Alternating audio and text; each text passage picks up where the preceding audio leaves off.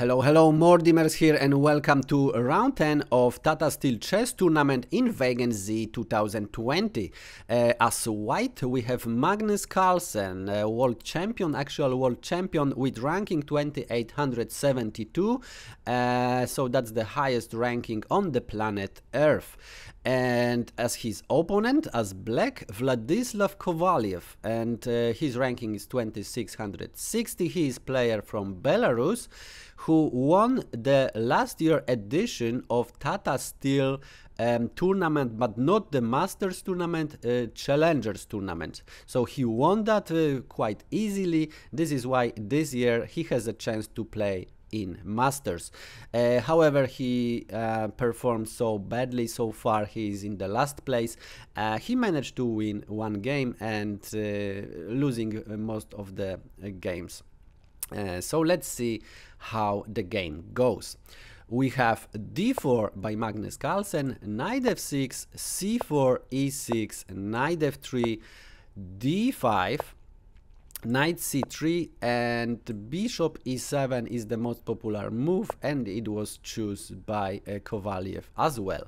We have bishop on g5, of course the most popular line, and here we have castle e3 by Carlsen.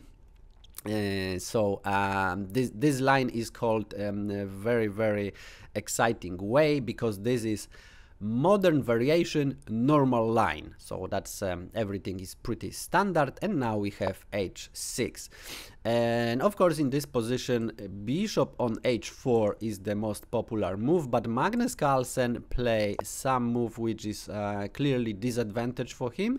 He play bishop on f4, but he said in the interview that at least Kovalev has to think on his own how to play next. So he decided for c5 first. We have d takes on c5 by Magnus Carlsen, bishop takes on c5, and now we have a3, silent move by Carlsen, but giving the space for maneuver for the bishop if the pawn on c4 is taken, and sooner or later this pawn gonna be taken as usual in this kind of openings. The other way of playing would be exchange, of course, in the center and creating the isolated queen's pawn, which position is also very well known and analyzed thousands of times. Knight c6 by Kovalev, and then we have queen c2 by Magnus Carlsen, and now knight on h5. The move is it looks odd, but it's very typical for the London system. If white player forget to play h3, then this knight can be exchanged for this bishop. So Magnus play bishop on g3, and black don't need to exchange right now. Bishop is not going anywhere, and if trying to save the bishop, some playing h3 then can be taken, and the pawn structure would be totally messed up. So we have d takes on c4 now, and bishop goes on c4 without losing a tempo on, for example, e2 or d3 and c4. So that's a small advantage by white, and bishop e7, so bringing this bishop to the more active diagonal and trying to remaneuver some pieces. And here we have bishop a2, and this is one of the moments of the game where Kovalev has to really think on his own and find the plan what he want to play. So for example, queen b6 would be a plan, queen a5 would be a plan, but also interesting would be sacrificing the pawn on b5. So for example, if white take, black could check the white king, and after knight on c3, bishop a6 would be played, and black actually would stay slightly better with the chances of attacking the king staying still in the center. So that was one of the plans could be played, but wasn't. a6 was played by Kovalev. Rather passive move, not really recommended. Maybe preparing b5 and bringing the bishop to the game on the longest diagonal, but let's see how that happened. First, Magnus attacked the queen with the rook on d1, so queen has to move, queen a5, quite late, moving on a5. And now we have bishop on b1, so that's the serious threat because it's checkmate in one move, and probably g6 would be the most healthy way to play, with the plan on probably bishop on f6 and g7.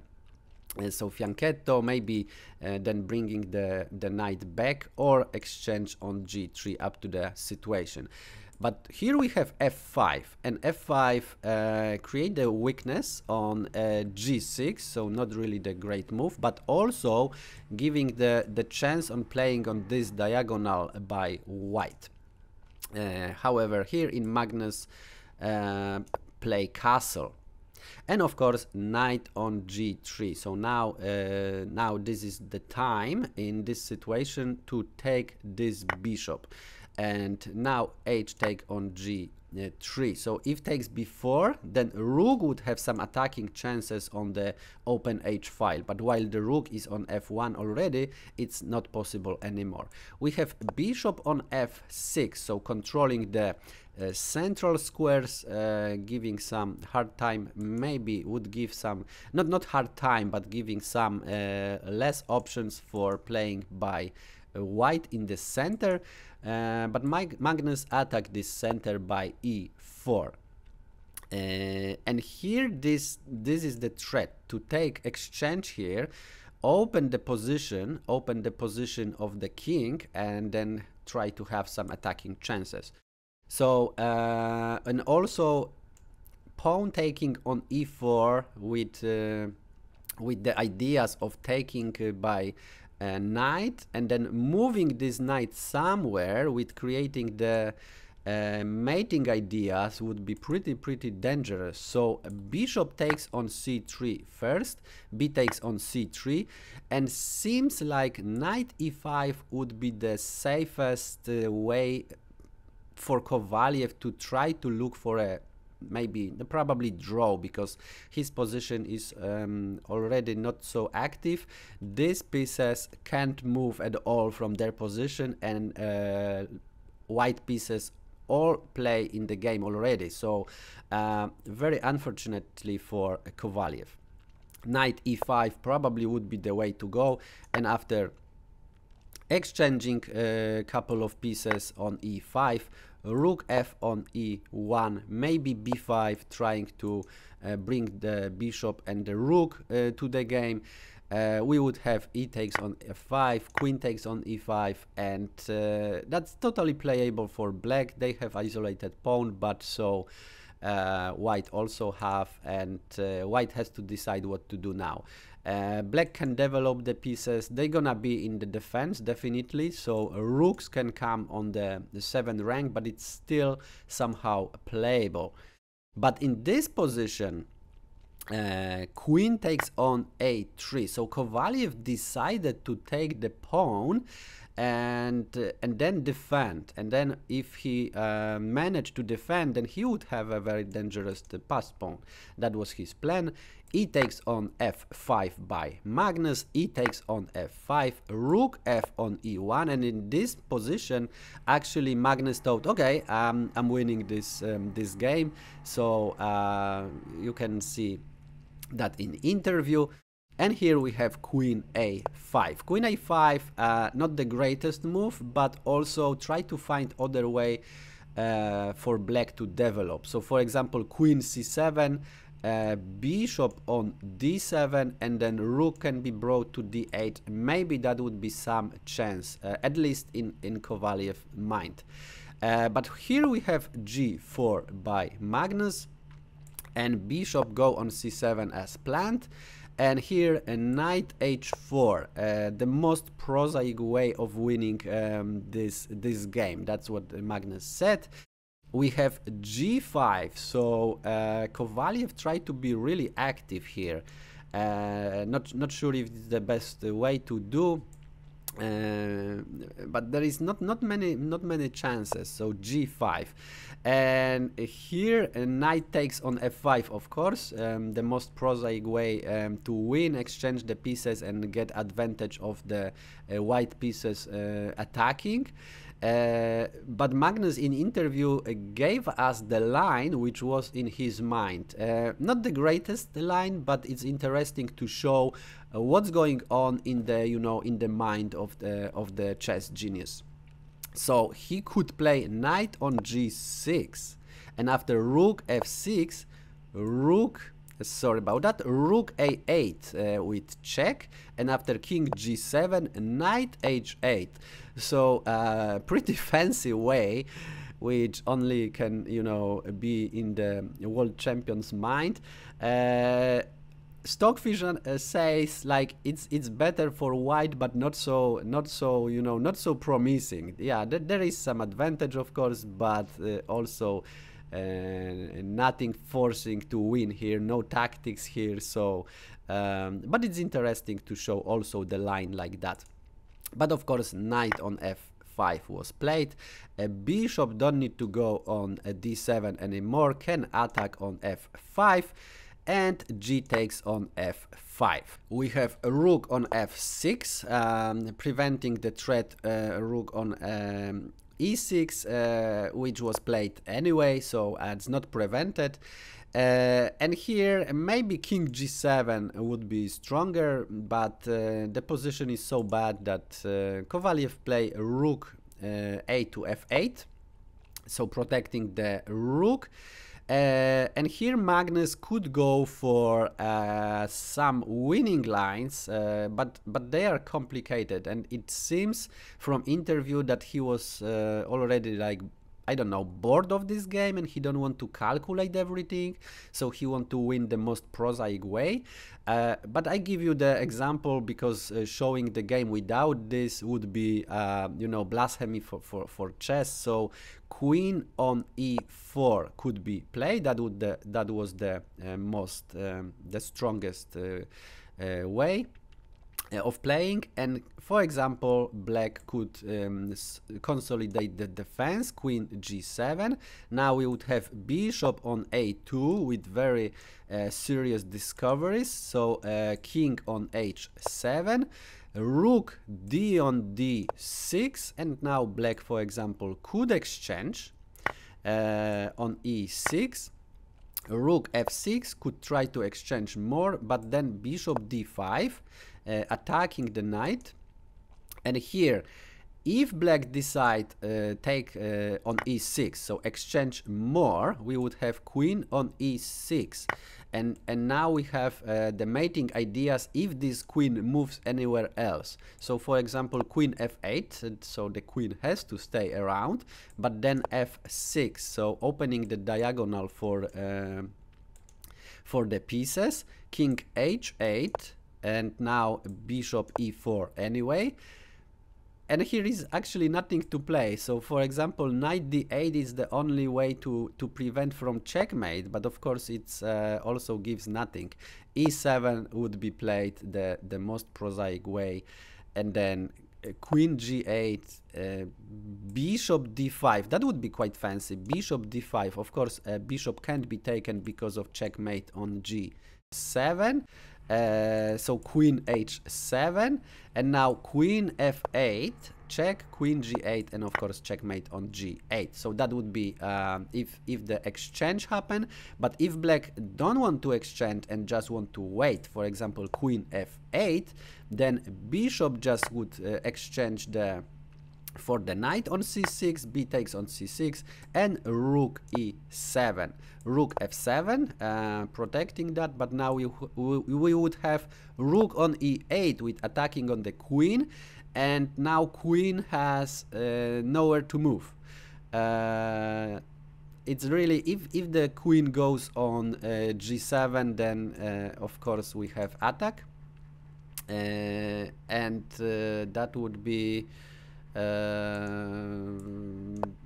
this way. So the attack happened, queen g6 would be played, And here rook h8, and it's all done because the queen is lost. But if the queen decide to move out, then that would be ended with checkmate by the pawn.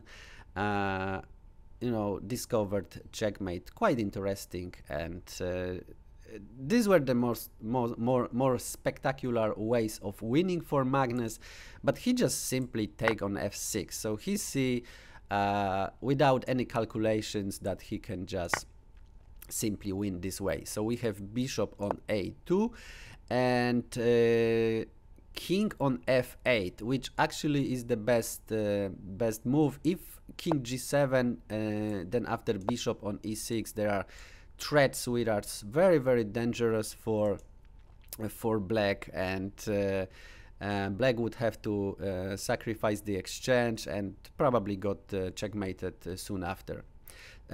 So king on f8 was played. Now queen d3 by Magnus, knight e5 attacking the queen, queen e4 by Magnus, rook d6 trying to exchange more pieces, and now Magnus play grandmaster's move queen b4, so attacking twice the rook, but also rook is pinned. So king e7 bringing another defender to this pinned rook, and now we have f6, and of course pawn can't be taken because then rook gonna be lost and the game. So king d7, and now we have rook on e1, so attacking the knight.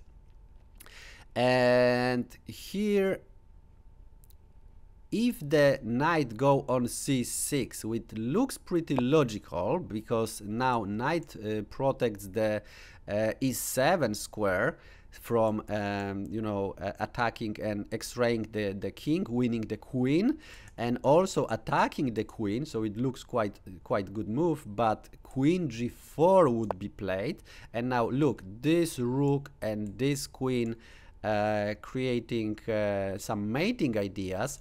King d8 is the only move, and now f7. This move is so strong, the checkmate is coming, so the only move to prevent is actually taking on f7, and after losing the queen, of course the game is won. So knight c6 was not the way to go. Rook on f6 was played, and in this position queen d4 with check and attack on the knight, and this is the double attack already on the e5, and it can't be protected. King can't move here, king can't move here due to the bishop controlling this diagonal. So queen on d6 was played, queen e5 taking the knight, queen e5, rook on e5. Now we have rook c6, rook e3, calmly defending the pawn on c3, and in this position Vladislav Kovalev resigned the game as there is nothing to do. He is the piece down, actually piece for the pawn, but this pawn of course can't be pushed, and this is a too big advantage to play on the top level. So yeah, as always, the game is available in the study section in lichess.org, link in the description. And also, if you like this video, press like. If you don't like this video, press unlike, and comment, leave the comment what you would like to see, what you would like me to improve in my fresh new channel. It's not even 1 month, a couple of days more and then gonna be 1 month.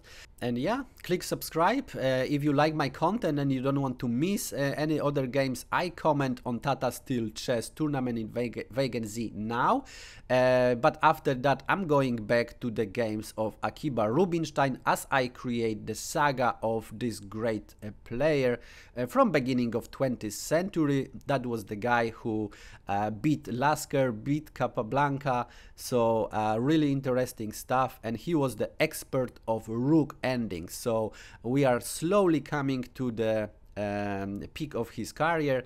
For now I just covered some of his game from the beginning with a lot of mistakes, but with a lot of great lessons as well.